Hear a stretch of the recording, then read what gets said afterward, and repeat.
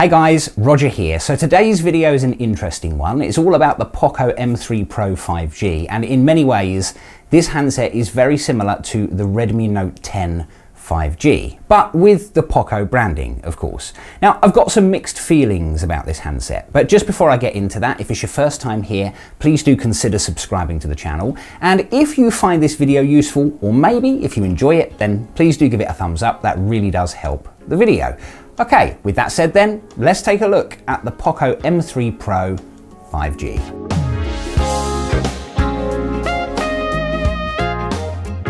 So I can't help it, but at the moment I'm still very excited about the POCO F3. I think that's a superb handset. I did make a video about that up here and also in the description, so you can check it out if you haven't seen that video. But of course today the POCO M3 Pro 5G is the main focus.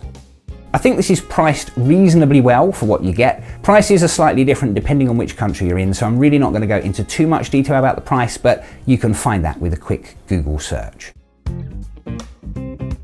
First off then, in the box you get an 18-watt power adapter for fast charging, USB-C charging cable, some POCO stickers, a little bit of paperwork, SIM ejector tool, and a TPU case.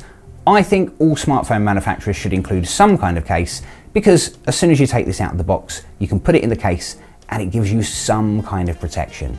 Yes, the case is a little bit flimsy, but it is better than not having one. So as soon as you take this out of the box, you've got some kind of protection for the phone. That's cool. At the top you get a 3.5mm headphone socket. There's an IR blaster and also a noise cancelling mic.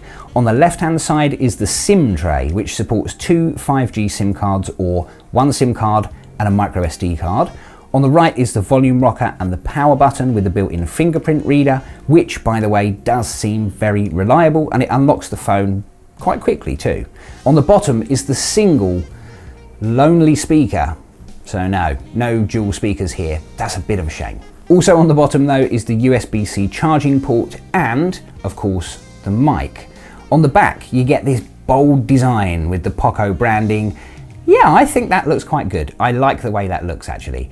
And at the top, of course, is the camera module. We'll talk more about the camera in a bit, but you really only get one usable camera there, which is the main 48 megapixel camera. However, there is also a 2 megapixel macro camera and a 2 megapixel depth sensor as well. Now, just quickly, while we're talking about the cameras, you also get an 8 megapixel front facing camera right in the middle, which does actually take up quite a lot of space, but I think you do get used to that after a while. You get Bluetooth 5.1 support, NFC, face unlocking, fingerprint unlocking, and some of the usual bits you would expect, such as the proximity and ambient light sensors, and there are a few different storage options available as well. So there's 4 gig of RAM and 64 gig of storage, or 6 gig of RAM, slightly more, and 128 gig of storage. And you know something, I think the 64 gig version might actually be enough for some people, especially as you have the micro SD card support. It's good that you've got that. So personally, I would always go for the most storage I can get. However, if you are on a budget and you need to keep the cost down, then 64 gig with an SD card is not a bad way to go, I think. Both of these have DDR4 RAM and UFS 2.2 storage, so read and write speeds will also be pretty decent. So the handset weighs 190 grams, so it's similar to the POCO F3, which is about 196. It's a medium kind of weight, not really that heavy, but kind of what you would expect for a cheaper handset. The display is also very different to the POCO F3. It's an IPS LCD 6.5 inch Full HD Plus dot display. The display is flat, although the phone does have a curved frame, which makes it nice to hold, but the display itself is flat, which I actually don't mind. You get a 90 Hz refresh rate, which you can also set to 60 if you really want to save on the battery life. And the glass on the front is Corning Gorilla Glass 3. So the display is okay. It's not the best display I've ever seen. Colors are not that amazing either, so it's not that vibrant. But to be honest with you, it's just not bright enough. Inside it's absolutely fine. You can see the display perfectly well indoors. But as soon as you step outside, especially with sunlight, with lots of sunlight, it becomes very, very hard to see the display. Now, according to the spec sheet, the maximum brightness of the display is 500 nits. Whether it really is, I'm not sure. I don't have a way to test that. But what I can tell you is outside, when there's lots of sunlight during the daytime, it's hard to see the display. Let's talk about performance. So the M3 Pro has the MediaTek Dimensity 700 octa-core 5G chip. It's a more budget-orientated chip, sure, so it's not going to give you blazingly fast performance. And there will be some games and perhaps some apps and things that are not supported, such as Fortnite. You can't run that on this handset, which is a shame because I do play that. But it's going to run most apps perfectly fine. And of course you get 5G support, which means downloads will be pretty quick as well. So like most Xiaomi handsets at the moment, it's running Android 11 and you've got MIUI 12 on top, which is fine. I like MIUI 12, it's pretty cool. But similar to the POCO F3, there are some things that have been modified slightly for this phone, such as the app drawer. You can't turn that off. Something else that's missing, unfortunately, is those amazing super wallpapers. I think they look really very cool, but unfortunately, you don't get them here. You do with the POCO F3, but you don't with the M3 Pro 5G. I will just say though, although the super wallpapers look absolutely awesome in MIUI 12, they do eat away at the battery life very quickly. So, you know, they're not included here. It's a shame, but maybe it's a good thing. Opening apps, switching apps, all of that is smooth and quick. And then when you start gaming and pushing the performance a bit more, well, it does an okay job. Some games might struggle a little bit. The back of the phone does get a little bit warm, especially around the camera module area. But when I say a little bit warm, I mean just a little bit warm. It doesn't get extremely hot. Battery life is quite good as well. And with a refresh rate of 90 Hz, just because it makes the display, you know, that bit nicer, I've managed to get about 7 hours of use on a full charge.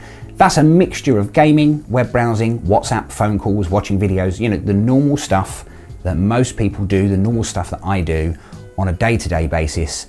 And I will get about 7 hours. And don't forget, that's with the display at 90 Hz. So that's not bad. So the battery life itself is pretty good. What's very frustrating though is the charging speed. So yes, it supports 18-watt fast charging, but in 2021, I wouldn't really call it fast charging because it takes about 2 hours to fully charge. And while that's not awful, I don't think I class that as fast. That is pretty much charging without the fast. Finally then is the camera, and the camera is fairly decent, it's usable. It's not going to be comparable to something a lot more expensive. However, I think the shots that you can get using the main 48 megapixel camera on the POCO M3 Pro 5G, they don't look bad.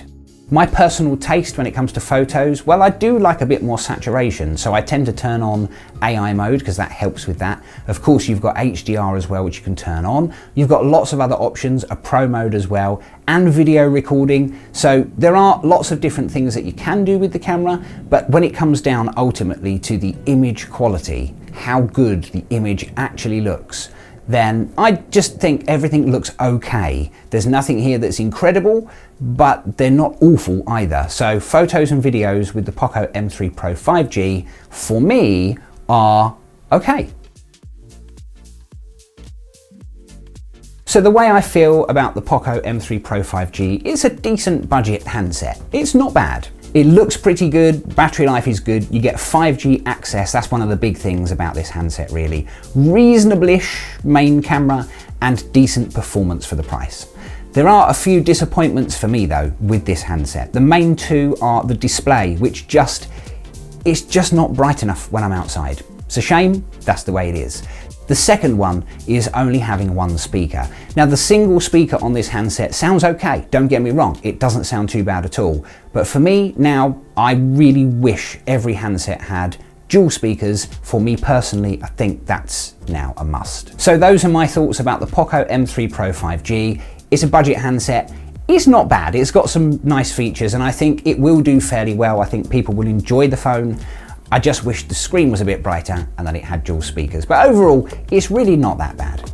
I hope you guys enjoyed the video. If you did, don't forget to subscribe, leave me a like as well. Thank you for watching, and I'll see you in the next one.